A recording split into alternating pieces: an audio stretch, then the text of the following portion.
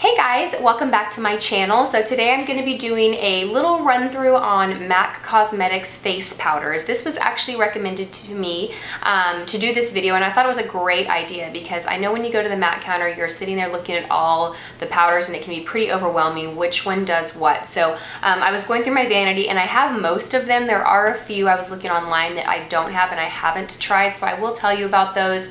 And I'll be very honest, I haven't tried them, so I can't give you any feedback on them. But for the most part, I have their, standard traditional powders that have just been around forever. So we're gonna get started with those. First, I'm gonna start with the very first foundation I ever wore. I think I was 14 when I bought this. It's the MAC Studio Fix Powder Plus Foundation. This is probably something you have all heard of. This is a very, very, very popular foundation.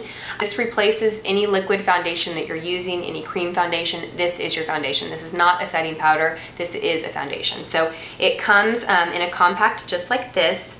And then when you lift up top, it has a little place for your sponge down below. You can apply it a couple different ways. You can apply it with a sponge, which is going to offer pretty medium to full coverage. You can apply it with a brush, with a big fluffy brush for lighter coverage. You can apply it with a dense kabuki brush for heavier coverage. There's a lot of versatility with this foundation. I know people that will actually use this on top of their liquid foundation for extra full coverage. I am not saying there's anything wrong with that, because hey, whatever you want to do is cool. I'm sure I've done that before too, but I equate that to putting a liquid foundation on and then putting another liquid foundation on top of it. You're going to have a pretty made up look, so just be in mind of that. I knew people that would come into the MAC counter that were actually using this on top of a liquid without knowing, without realizing that they were doing that, or realizing that this is actually foundation, and they were complaining that their foundation was too heavy. And so once I explained, what they were doing and how that was probably the reason why their makeup was looking too heavy, it was like an aha moment. So this is a great foundation for everyday wear because it's super easy. It takes 2 seconds. You don't have to, spend a lot of time. It's not a foundation or a powder that you necessarily have to keep in your purse for touching up. Because it's a foundation, leave it at home. Have a separate powder in your purse to touch up with. So that's the first powder that we'll talk about. The next powder that we're going to talk about is actually an option to touch up with. So this is something you can use later in the day on top of the Studio Fix, or this is something that you can use on top of a liquid foundation or any other foundation that you're wearing. And it's probably one of my favorite setting powders. It's MAC's Blot Powder. And they have it in two formulas. They have it in pressed, and then they have it in a loose, which I have somewhere around here. So this powder is almost translucent. It has a little bit of color, but very, very minimal. It only comes in a few shades because there's a lot of leeway between the shades.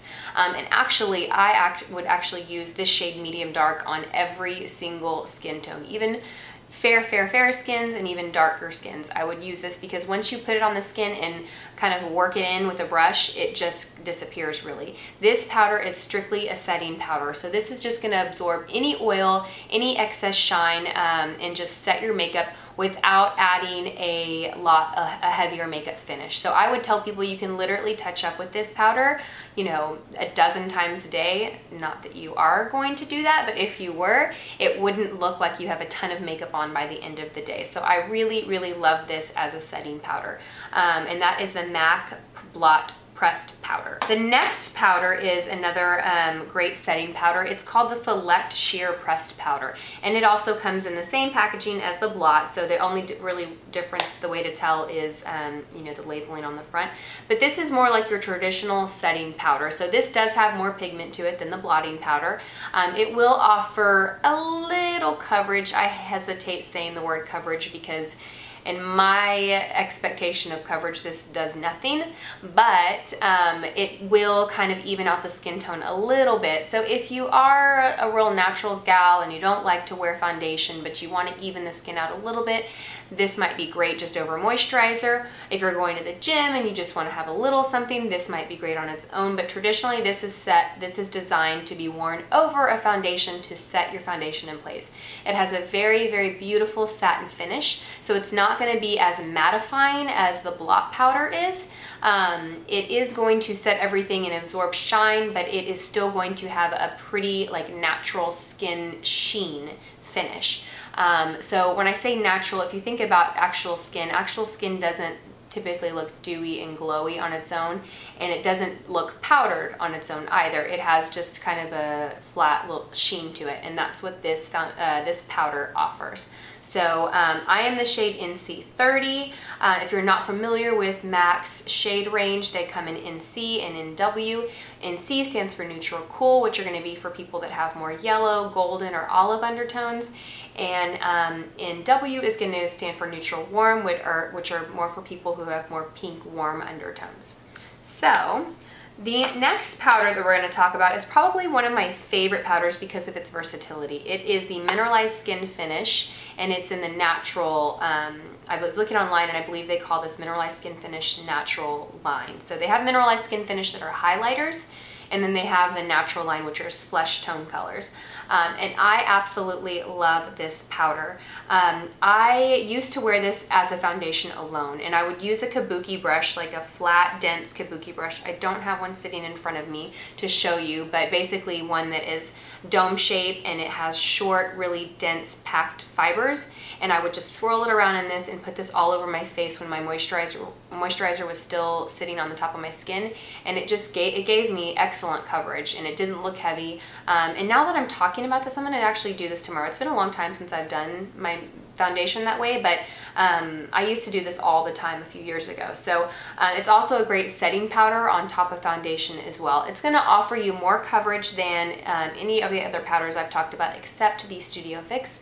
The real big difference I think between this and Studio Fix is going to have a more mattifying finish. Like Studio Fix has a flat matte finish, okay? This has more of a natural skin finish, hence the name Mineralized Skin Finish.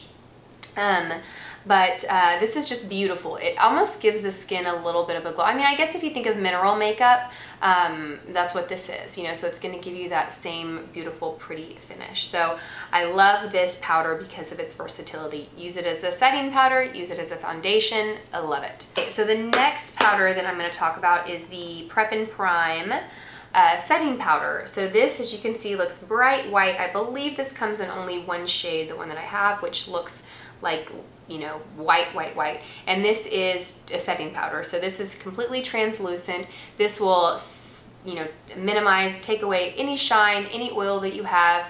It's extremely lightweight. I actually will use this in the roots of my hair sometimes if they're really oily and I don't have any dry shampoo on hand, because it just absorbs oil and disappears, and that's its purpose. So this is a fantastic setting powder to have around.